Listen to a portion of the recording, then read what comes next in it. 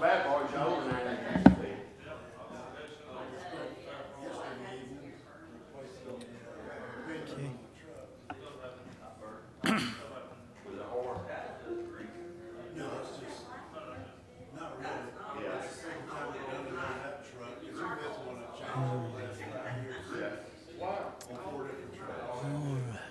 Okay, yeah, we ought to be getting pretty good at it by now, lady. Okay, I think you said we're ready. It's good to see everybody at Hardison tonight. Let's get a songbook and turn to 617. And as we stand, I'll fly away.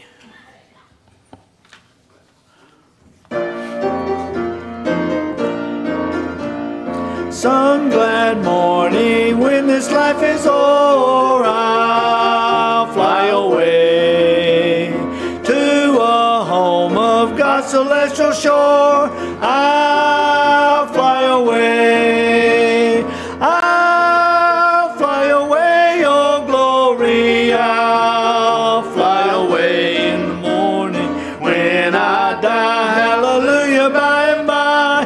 I'll fly away when the shadows of this life is gone. I'll fly away like a bird from prison bars of flown. I'll fly away.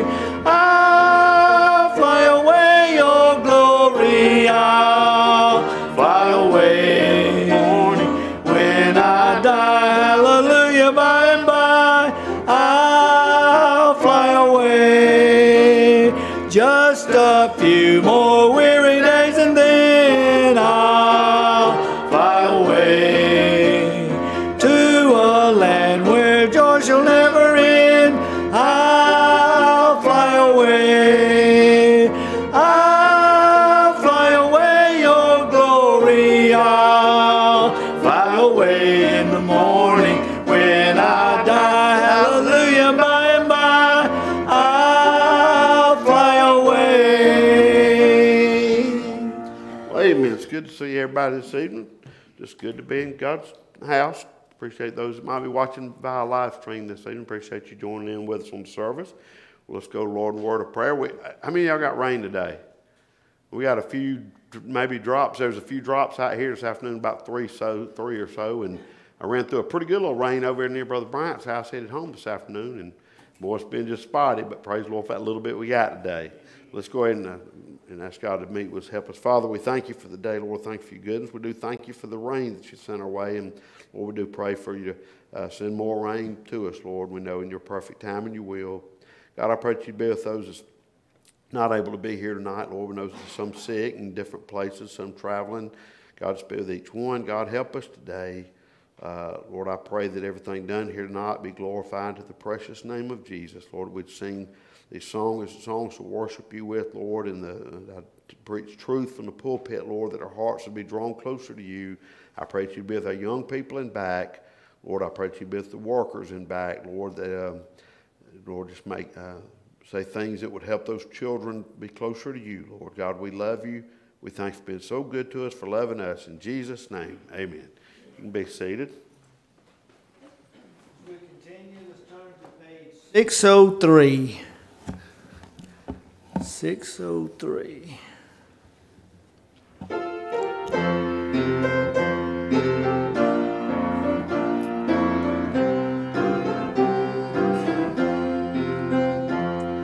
There's a land that is fairer than day, and by faith we can see it afar, for the Father waits over the way to prepare us a dwelling place there in the sweet by and by. We shall meet on that beautiful shore in the sweet by and by. We shall meet on that beautiful shore. We shall sing on that beautiful shore the melodious songs of a blast, and our spirit shall sorrow no more. aside for a blessing of rest in the sweet by and by. We shall meet on that beautiful shore in the sweet by and by. We shall meet on that beautiful shore. To our bountiful Father above, we will offer our tribute of praise for the glorious gift of His love and the blessings that hallow our days in the sweet by and by. We shall meet on that beautiful shore in the sweet by and by. We shall meet on that beautiful shore. And for our last song, we'll sing page 300, The Way of the Cross Leads Home.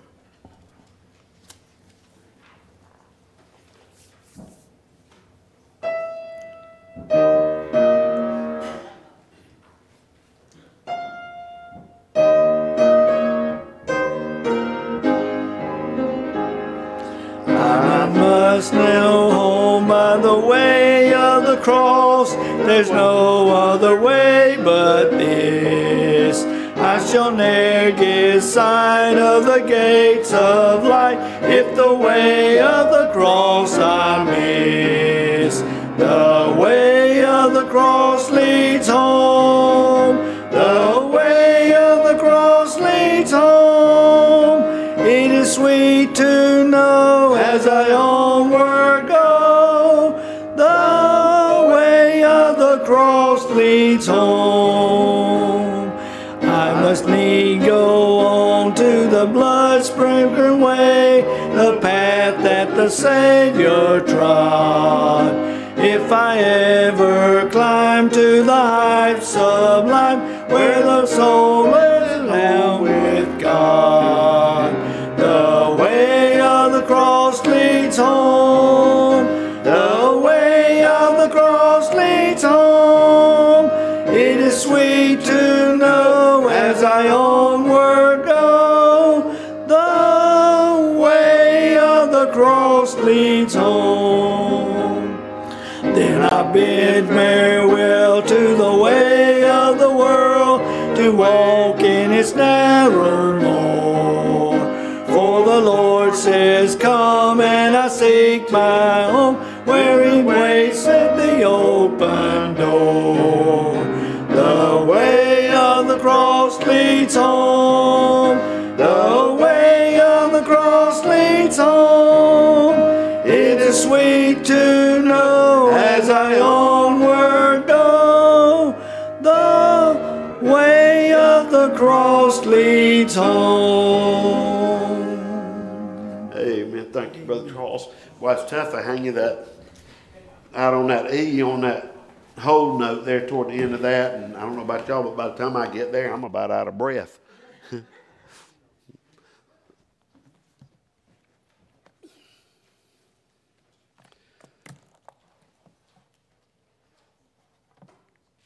Y'all turn to Genesis.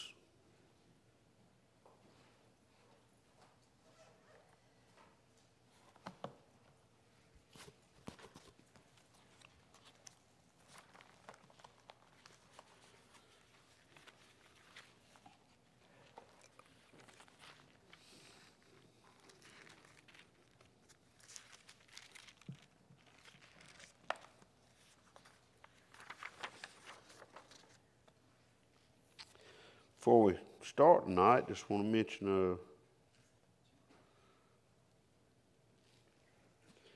it's really the only thing we got special. By the way, you might when you get through, when we get through in here, walk back to the back and see they've swapped up and been using the fellowship hall for Wednesday nights, and they swapped up and decided to put that extra classroom. I don't know who used to be in there, but that classroom on the left side of the hall, they've decorated up kind of like a little farm scene, and and all, and got a little different series they're doing through the summer and all, but it looks real nice now. I know the children will be excited to have like their own little classroom and be in there and all, but maybe want to go back there and see that before you go, what they're doing. Did y'all get to bring the little surprise for them tonight? Do what? Next week. Okay. I told them it was a surprise. Oh, they're going to be mad at me. Maybe they don't know what it was though. So maybe the little experiment they're doing will be a good surprise for them. But we're all going to dismiss and go back there next week then. When you, just came home from visiting friends, so she was already a little stressed. Okay. Yeah, we like to run over her sister on the way to church too. Little bunny. I mean, wasn't about that big. Run across. I was like, oh man, I'm glad I didn't hit it. I don't like. It's not so bad when you put them in the pot, but when you just run over them, that makes it worse, doesn't it? Ladies meeting Saturday. That's the only thing we got right now. As far as everybody else is concerned, and all, but anyway, the ladies meeting Saturday, 10:30. I keep getting mixed up with the men's meeting time and all, but 10:30 here at Church and Fellowship Hall. Just encourage you to participate in that if you could. Good to have Mr. Denise back with us tonight. Missed you. Daniel, good to see you tonight. If that table's in your way, brother, feel free to move it over the side or whatever. You can stand on it if you want to, or sit on it, whatever. I had that little air freshener ran it up there several hours. And but if it's in your way, feel free to move it. Or you can sit your Bible on it or whatever you want to. Amen. It's good to see you back tonight. Good to see Mr. Denise. Just good to be back in God's house. I guess that's all as far as announcements. Can't think of anything else right off the top of my head. But Genesis 1, I'm just going to read one verse. That's hard for me to do. But Genesis 1, verse 1, the Bible says, in the beginning, God created the heaven and the earth. And the last 2 weeks, we've looked at 1 Samuel chapter 2, verses 1 through 10, there with Hannah and the prayer she prayed, and we talked about the subject of the sovereignty of God. We looked at the things she said in that prayer, and she called them out as being the greatest. I got this verse, there is none holy as the Lord, for there is none beside thee, neither is there any rock like our God, as 1 Samuel chapter 2, verse 2. And we talked about that, but let's go ahead and pray. Father, I pray that you'd help us tonight as we consider the subject of your sovereignty. God, we just realize in our hearts, Lord, and day by day, Lord, I believe we'd find a great peace in our heart when we realize and understand that you are a sovereign God, Lord, all-knowing, all-powerful, Lord, in control of everything that goes on. And God, for that we praise you, and I pray that you'd help me to preach truth tonight that would be stirred in our heart. Lord, maybe some might find a place of comfort in the truth of sovereignty. Lord, maybe it might be someone here today that's never been saved. God, they realize they need to get saved. Lord, ever high that you'd work in each heart tonight, I pray that you'd work in all of our hearts. Lord, help us tonight. In Jesus' name, amen. The sovereignty of God. In Genesis 1:1, it's so ironic, in the place I've been looking at this was in the office day, working on this for this evening, and the Keith Lawn Care guy shows up, and the alarm went off, and I looked at my phone, and it wasn't anybody I knew, so I kind of walked over and looked, and his two new employees went out and talked to him, and for a minute moved the van around for him and all, and I thought, you know what, let me go talk to him about the Lord, invite him to church and all, and it's kind of funny. People got their own thoughts about the Lord and the Bible and everything and all. And fellas first started off telling me he didn't think that Christians really need to go to church and all, that we need to. I don't remember how he worked and all. He wasn't like anti-God or nothing, but had his own views. He'd say, well, I believe in the way I feel and all that. And I'd give him Bible answers for it and just lovingly talk to the fella and told him what the Bible said and all. He was very open and taught real good, but he was asking questions. He said he's got a lot of questions. I said, we all do. There's a lot of questions. I understand that, but he was asking about where God come from. And I said, well, he's always been. I said, his name itself, Jehovah is eternal, self-existent God. His name itself implies that he's eternal, he's always been. He said, but where, there was this, there was that, and there was all the planets, stars, and all that. I said, well, he made them. Well, where did he come from? He's always been. You know, you know, as it gets down to, I look at it this way, and I don't believe a person that would ask that question, I wouldn't believe they couldn't be saved. I'm not going to go out on limbs. That's not my place to do that and all. But what I would say is people try to figure God out and try to, a lot of times, get caught up on things like that rather than the fact that he loves them and he died on the cross for them. That's the main thing you need to worry about. And you'll come to understanding one day. If you're saved, you'll understand one day. You won't be worried about the age of the rock. You'll be worried about the rock of ages, and put your focus in the right places. But it's just kind of fun when you talk to people that they've got just different ideas and they come up with their own thoughts and so forth. But in the beginning, those three little words, in the beginning, and it goes on, God created the heavens and the earth. But to see that God was before there was, and the verses to come, before there was time. You think about it, before there was any recording or knowledge of time or anything, why was God concerned with time? He does things when he wants to. I don't think God's ever looked at the calendar and say, wait a minute, we got June 14th coming up. I think I need to do this. June 14th set by what God does, not God set by what June 14th on the calendar says, nor the times and days. When those things came about, it's when God set them in order, and we didn't have days. We didn't have anything.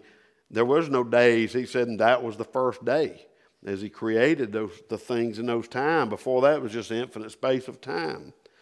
And then time with numbers became about. Before there was heavens, I assume there was vast space, but nothing in them. I assume. I don't know. I wouldn't argue that. Said he created the heavens and the earth. I've always took that the heavens meaning the bodies that create and make up the heavens, the galaxies and all that. But the earth, the things he made, it's interesting that he talked about the darkness of verse 2. And in verse 3 he says, and let there be light. And there was light, but it was on down at the day 5, I believe, before he made the lesser and greater lights that divide day and night and all that. So where'd that light come from? Good question to ponder there. I mean, I know where it come from. I believe it's his own holiness radiating, that he made the light, and he spoke that light in Genesis verse 2 right there, or verse 3 rather. He spoke that light into being of his own holiness, I suppose. But I'm just talking about the sovereignty of God. He didn't have to have a team of scientists to mix some concoction up. He didn't need billions of years to evolve into something. He's a holy and righteous God that's always been. He created things in his perfect timing, and when it's time to set things in order and make it go and spin and keep I love how the planets are all on an axis. I used to be amazed as a little kid with a mechanical mind. Now at that stage it was a take things apart mind, and later it became a put back together mind. But they had those things, I forget what they called them, in school, and I used to think that was the coolest toy in the world, but the teacher really didn't let you play with it. But you had the sun, the solar system, and those little bars out there, and had the little chains, and when you spun it around, they would all revolve on the correct axis, best they knew at the time, of how they spun, how they were in order. And I always thought, well, maybe all the planets and all didn't, but I think Earth and the moon and all that part of it did. Y'all know what I'm talking about? Those little things, pretty neat little. That's probably on the computer or something now. They probably don't have the mechanical ones with the chains to cut your fingers off like we did. But I always thought that was pretty cool. But God set that in order. The little planets on their axis compared to the sun. And it's just amazing to me that God's kept that in order. Perfectly in order. And the times are set by that and kept by that and maintained, and it's never lost a minute. It's perfect. Before there was man, there was God, obviously. We see down a few verses where he made man. Said, let us make man. Then it goes back through the actual setting and order of all that's mentioned in the first few verses. Before there was animals, before there were stars or any of the above in those next few verses, there was God in his sovereignty ruling the universe that he would create and make. And the amazing thing is, if that isn't hard enough to get your mind wrapped around, the fact that he knew everything that would take place for all eternity forward, from that day backwards, he's God. that fellow today, and he was very sincere, very kind. I enjoyed a conversation with him. At some point, his other helper pulled up on his mower, and he's cut it off, and he kind of got in conversation. I said, fellas, we got to break this free. I said, Keith, right now I'm actually stealing Keith's time that we're paying him for with y'all out here working, so y'all get back to work, and I get on back in here, But he's very kind, but was asking those, those questions. Where'd God come from, and all these type things. Last 2 weeks, we spent a little time pointing out some false teachings regarding God's sovereignty. I don't want to give any more time right now to the tulip theology. I like to expose error. I think we should in preaching the whole counsel of the Word. I think there's room in there that we should expose heresy and expose false teaching enough it's kind of like there's a lot of things in the Bible about sheep and shepherds. I think a wise shepherd would, if he could talk to sheep and tell them what don't eat, I think he'd say that over there's poison, stay away from that. And I believe as an under shepherd, I have that same responsibility to point out, but not yet to harp on heresies all the time. And I don't want to spend a great deal of time on it, but I believe it's right to point out heresies and point out false teachings, and sometimes even to show why the people that believe false things believe, how they twist scriptures to come up with what they believe. But if we just teach truth, you'll understand. I've always heard the illustration that bank tellers in train. I don't know this to be true, but I can imagine it probably has some truth to it. That they don't spend a lot of time showing them counterfeit bills and teaching them counterfeit bills and showing that. They let them handle real money and continuously handle real money, that if you handle the real money, you'll spot the fake real quick. I don't know if that's the way the banks do that or not, because I'd have to say this, counterfeits got pretty slick nowadays. And I say that as in the devil and in his methods, he's got pretty slick too. He always has been, but he has so many things that look so close to the real. The subject of sovereignty, I think probably one of the most simple things in the Bible, or verses in the Bible, or truths in the Bible that would kind of sum up the sovereign, God's authority, being that He's the highest power, the highest ruler, self-ruling. He needs nobody He doesn't have to seek counsel and ask anybody what they think about it. He's God. He sets everything in order. He makes these rules.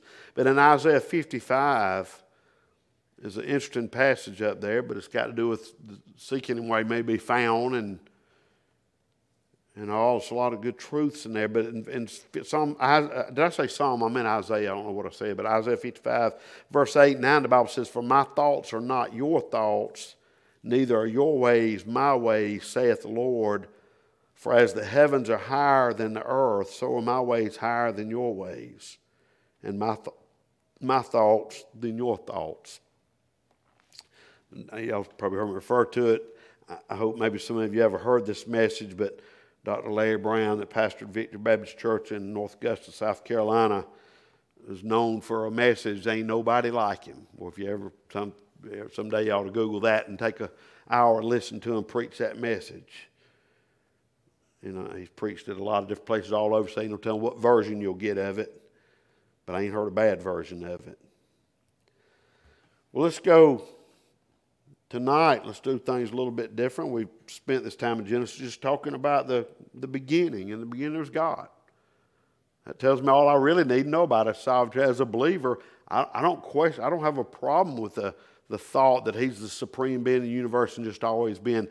I don't have to figure it out. I don't have to have science or men to mix something up in a jar and tell me what he thinks that jar says, how old he thinks that something is because of some experiment they're doing.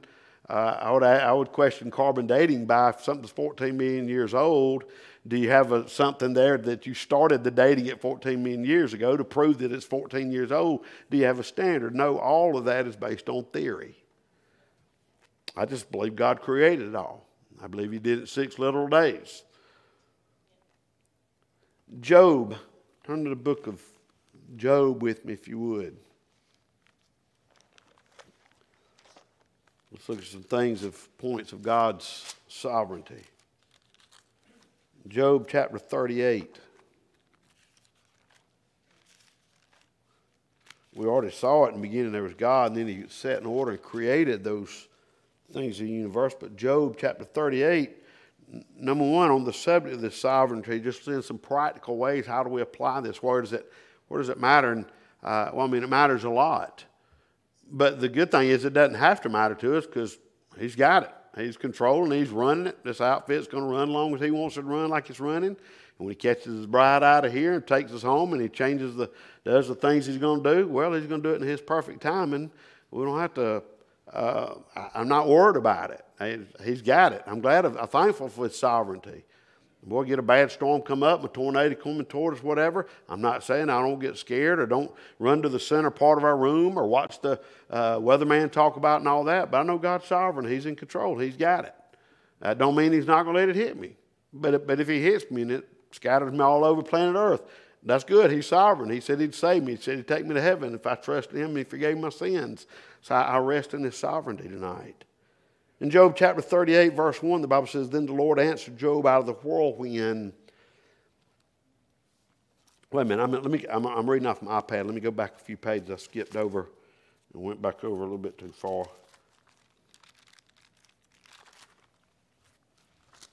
I was in Psalm 38, and it did not say what I was wanting to read. But I was reading to you out of the right place. Then the Lord answered Job out of the whirlwind and said, Who is this that darkeneth counsel by words without knowledge? Who are we to say God's right or wrong or to question his authority? And it goes on and says, Gird up now thy loins like a man, for I will demand of thee, and answer thou me. Where wast thou when I laid the foundations of the earth? Declare if thou hast understanding. And people argue about when and how and all that. I'll try biblically to show you the truth, but I'm not spending a lot of time arguing about it because I just know God did it and the way he did it. It says, Where was thou when I laid the foundations of the earth? Declare if thou hast understanding. I don't have to understand it. I understand God did it. That's what matters. That's all that matters to me. Who hath laid the measures thereof, if thou knowest? Or who hath stretched the line upon it? Whereupon are the foundations thereof fastened? Or who laid the cornerstone thereof? I think about the guide wires on a power pole or a tower with lights or receivers on top of it or something, and those cables and lines precisely laid out that keep everything straight and in order and all that. And it's talking about like if there was imaginary lines that when you lay out the foundation before you lay a building, you shoot those lines and you pull those strings to those lines. And he's talking about when the planet's not always first created, everything's lined up perfectly in order and all that. Well, God did it. He said it that way and it works. What man could do that? What man could even think about doing that? We was riding to Jubilee last week and talking about the size of the job on the 1675 interchange. How would you like if somebody gave you a tablet of paper and a calculator and a ruler and said, draw this up. We need these three interstate, the north and south 75 and 16 east and west to merge together. And you got a river right in the middle of it and a city and a historical graveyard. And you got all this. How about draw that up? You got about 30 minutes to do that. Man, I couldn't even fathom just one bridge of that monstrosity of engineering. And that's just one little bitty speck of dust on old planet Earth. Imagine doing the whole design and laying out Earth, and that's just one constellation or not. Yeah, Milky Way ain't we a constellation? Ain't that what you call it? Yeah. Galaxy, that's what I'm looking for. There you go. There you go. Constellation, that's like the dippers and all, ain't it? Yeah, I had to see how big it is. There you go, kind of case in point there. Don't nobody go home and say your pastor said we live in the Big Dipper either.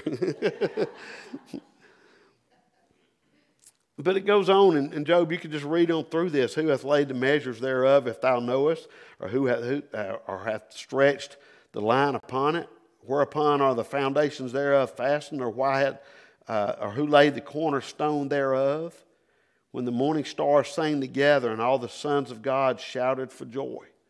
believe it's referring to angels, sons of God. They're angels. When the morning stars sang together and all the sons of God shouted for joy. Who shut up the sea with doors when it brake forth as it had issued out of the womb? When I made the cloud the garment thereof, and thick darkness and swaddling band for it, a swaddling band for it, and break up for it my decreed place, and set bars and doors, and said, hitherto shalt thou come, but no further, and there shall thy proud ways be stayed. And just think about that, the gravity that holds the oceans in place and the waves, and they beat on the shores and continuously, and it's got to do with the timing of the moon spinning around the earth, and it's spinning. It's just amazing. But that's a little bitty something to God. But in His sovereignty, He just controls it all. He runs it all. He's in charge. My point being in turning there is just, number one, God's in charge of the universe. All the physical realm of things that we ever see, He's in control of it. He's in charge of it. He's sovereign over it too. In Psalm 147, let's just turn back there and look at just a couple, maybe glance at a couple of verses.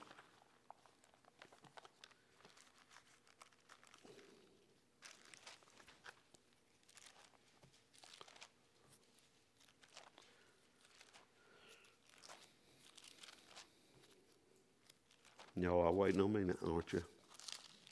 All right, Psalm 147 says, praise ye the Lord, for it is good to sing praises unto our God, for it is pleasant and praise is comely. The Lord doth build up Jerusalem. He gathereth together the outcast of Israel. He healeth the broken in heart and bindeth up their wounds. Now there's a power in another realm there, but let's go back to the other. He telleth the number of the stars. He calleth them all by their names. I just not long ago saw something where they think they've discovered another universe. No. Galaxy. I get them mixed up. But they've, in their great telescopes and all the technology, they think they found another one. It does. It really does. When these scientists make all these great discoveries, they figure something out. Well, God knew it all along. And billions of years before He created it, He knew exactly where He'd put it and where it'd stay until He took it down. So yes, it does make me laugh. And you know what? It makes God laugh too, and He speaks of that in His Word. That the wise and those that have figured Him out, He's much wiser, and He'll little them down. That's not what the Bible says, but that's what I said, little them down. The Lord lifted up the weak. He telleth the number of the stars. He calleth them all by their names. There's a good song that uses that verse in it, by the way, too, if y'all have ever heard that song. Great is the Lord, of great power. His understanding is infinite. The Lord lifteth up the meek. He casteth the wicked down to the ground. Sing unto the Lord with thanksgiving. Sing praise unto the harp of our God. Upon the harp of our God. Who covereth the heaven with clouds. Who prepareth rain for the earth. Who maketh grass to grow upon the mountains. He giveth to the beast his food, and to the young ravens which cry. He delighteth not in the strength of the horse. He taketh not pleasure in the legs of a man. The strength or nothing to it. He's almighty. He created all that. But it just goes on and on. There's so much in the Bible and creation. But God's sovereignty. He created all this. All His design. And man, I'm thankful for it. I like the way He laid it out. To be honest with you, I love nature. I'm not a tree hugger, but I love beautiful trees. I don't worship animals. I enjoy eating them, but I also enjoy looking at them in a pretty field and in their home and natural habitat and mowing. I see a lot of beautiful critters and creatures. I see a lot of rabbits and different animals and things. I don't know if how many of y'all seen the video I have of the killdeer bird on her nest. I saw it last year this time, the same place. Maybe another bird, but exact same place. And if you're not familiar with the killdeer, they lay their eggs on the ground. They nest them. It's programmed them in. My sovereign, righteous, holy God made them where if you disturb them, they're on nest. If you walk up on them, well, one of them will fly and dart about you to distract you so you don't see the mom or the daddy, whoever's on the nest. But if you walk up, you say, what are you talking about birds for? Because God made all this. Those little birds, well, they're pretty good size. But God in his creation has programmed those birds where if you walk up to them, they'll flutter. I've got a video on I'll put it on there. I'll share it with you. They'll flutter. I reached down and petted her. She was not going to abandon those babies. I petted her on her head. She's steady, shaking those little wings and hollering at me. But normally when you walk up to them, they'll fly about from here to that wall and flip around on the ground like they got a broke wing. I mean, you watch them do it all day. There's videos, piles of videos, but normally that's what they do. I've seen it do it countless times when I ride my mower by it. And I'll steer around them. I'll put a little stick out there by a marker and steer around and go back and pull the little weeds around or let her have her babies grow up to babies. But God made those critters. I mean, that's a natural known thing about killdeer birds. They nest on the ground and they'll fly over here and act like they got a broken wing so a predator will leave their babies alone and go after them. That's the sovereign God created that. Programmed a bird to trick out other animals. And that's only one of the miracles in the animal kingdom. He's in control of the universe. The fellow today asked, why does he let bad things happen? Why do good people die and all this? Well, we kind of got sidetracked, didn't continue that, but the bottom line is the wages of sin is death. It's because of sin and man's sin, not because of each individual sin that we're each punished for. Everybody dies in a car wreck. Doesn't mean that they deserve that death because of their sin, but it's just in general because we've sinned against God that death comes about. Had Adam and Eve not sinned, they would have lived forever. But God does do certain things in his sovereignty. He answers prayers. And he doesn't break his sovereignty to change things that he set in order. Well, I may word that in a way I can't get myself out of that box. But I'm just trying to say he answers prayers. Let me read you this. Sherry Conley of Oklahoma, in an interview with the Daily Oklahoman, told him this. Her and her husband and two sons were huddled away in a hallway. A tornado was coming. And they got huddled to get away in the hallway linen closet for protection from that tornado. They could hear it rumbling toward them and just started praying and asking God for protection. And so they got in there and prayed. And when the tornado passed and they opened the door of the closet, that closet was the only part of their house standing. When they opened that door, that little closet, God protected it. That was all that was left right there. So he's sovereign in allowing the clouds to come together and the pressures that go with those clouds and the temperatures and the winds that create tornadoes, but he's also sovereign enough to answer prayer. He's just an amazing God. God's in control of the plants and animals. Psalm 104, I already kind of mentioned that a little bit. Psalm 104:21, the young lions roar after their prey and seek their meat from God. We just read that in Psalm 146 about the beasts of the field looking for their meat, their food from God. God created it. And in Jonah, it's amazing how God, in this little story of Jonah, how God had to deal with the animals and plant and animal kingdom and the story of that. And that's not the only story in the Bible that deals with this subject, but in Jonah 1:17, now the Lord had prepared a great fish to swallow up Jonah. And Jonah was in the belly of the fish 3 days and 3 nights. I'm almost humored sometimes, sister, back to the laughing at them. When I see people that are smarter than God and smarter than the Bible, they say, well, everybody knows that a whale's digestive system and his throat passes and all that isn't big enough and all that. Well, it may not be on planet Earth, but it was on that whale. You may not find another example of it, but that one right there did. It swallowed Jonah up. Jonah was in the belly of the fish 3 days and 3 nights.